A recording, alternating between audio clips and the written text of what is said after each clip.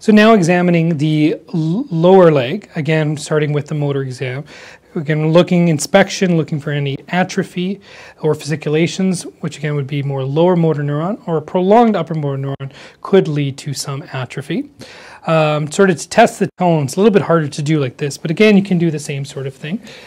Usually we do more at the foot, and just a very quick dorsiflexion to see if there's any beats of clonus, which there does not appear to be. Yeah. And sometimes just seeing how pendular they swing, because actually if they tend to be too pendular, that can be a cerebellar issue, but that seems to be fine. And then moving on to strength testing. Again, I'll just focus sort of on this leg. Can you raise your leg off the bed? Okay, raise it up, and don't let me push it down. Okay, so that's hip flexion, which is iliopsoas, good. And that's, you can just relax it now, that's L2, 3. And kick out against my hand, good. That's the quadriceps, L3, 4, the femoral nerve. And then moving down, can you point your whole foot up? Good, and hold it right there. Good. Stipulus anterior, which is primarily L4, some L5. And same thing, the big toe up, which is a bit more. Extensor hallucis is a bit more of L5. Don't let me move it, good.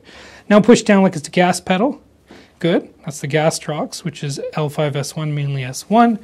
And pull your leg to pull against my hand. Other way. Good. And that's the hamstrings, which again is L5, S1. And again, we could also do, raise this leg off the bed, okay, and push down against my hand. Good. So that's gluteus maximus, which is hip extension. And everything seems strong there. And again, that's also L5, S1. And then, of course, I would examine the other leg. Moving on to reflexes. So the two main reflexes are, of course, the patella. Okay. And although you could tell his reflexes are a little brisker in the lower compared to the upper, but that's fine. It's just more if they're asymmetric. And then moving down here, lifting his leg up for the Achilles. And that's good. I'll move over here. And it's good.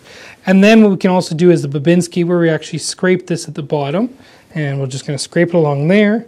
And he retracts a bit, but he doesn't do the positive response, which is the toe going up. And yeah, the toes really actually are neutral, maybe slightly down going. So those are the reflexes. And moving on to sensation. Again, using my pain sensation. So if you could close your eyes and tell me when you feel me. And again, I would normally go in a random order, but in this case, I'll go in order. Yep. That's L2. Yep. That's L3. Yep. That's L4. Yep. That's L5. Yep. And that's S1. And obviously, if you wanted to test S2, 3, 4, 5, that's more going to be testing the perineum region, which I've been asked not to do in this patient. So that's sensation, and that basically covers the examination of the lower leg. And we can also do this examination with him lying down, which I'll demonstrate now.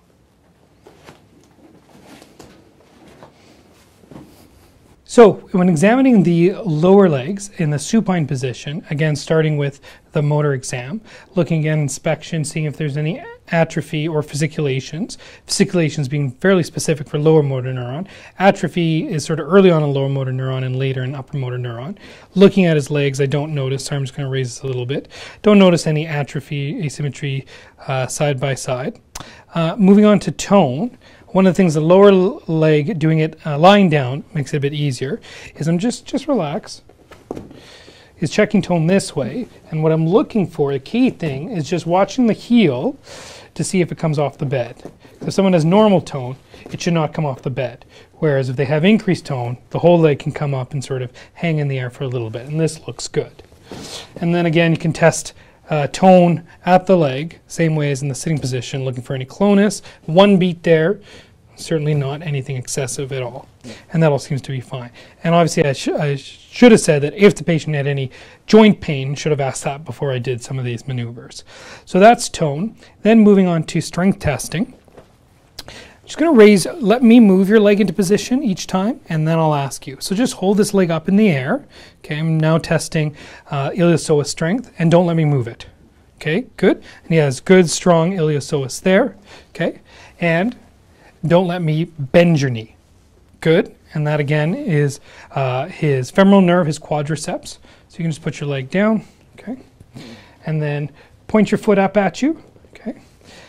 And this is dorsiflexion, don't let me move it, which is typically L anterior, L4, L5. Same thing, toe, point your toe up at you. I'm just moving your toe. This is more L5. Push down like it's a gas pedal. Excellent, good. And again, raising this up in the air, just let me do it, okay? And now what I'm going to do is I'm going to try and straighten your knee. Don't let me do it, okay? And that's the hamstring, L5, S1. And now push your leg to the ground, your whole leg. Good. And that is the gluteus maximus, or the hip extension. So that is strength testing for the lower leg. Then moving on to sensory. Just say yes when you feel me poke. Or actually, sorry, I skipped over reflexes. Okay. So checking the two reflexes, the patella and the Achilles. If you just putting my hand under here a little bit, and then I can feel it against me. Good. And then a couple ways you can do this is just like that, and I can still feel it there. Or what I can actually do is put my hand on the base of the foot and hit my hand, because that'll also give a kick back. And same thing over here. It's a little bit awkward on this side, but he still has a good reflex, and like that. And again, doing the Babinski, and it's down going, and down going. So everything's good with reflexes. Now moving on to sensation. So close your eyes and tell me when you feel me touch. Yep. Yep. So that's L2 on both sides. Yep. Yep. L3 on both sides. Yep. Yep. L4 on both sides. Yep. Yep. L5 on both sides. Yep. Yep. S1 on both sides. And that concludes the examination of the lower leg. Now we're going to move on to cerebellar testing. And if I could ask you to sit up, I can help you.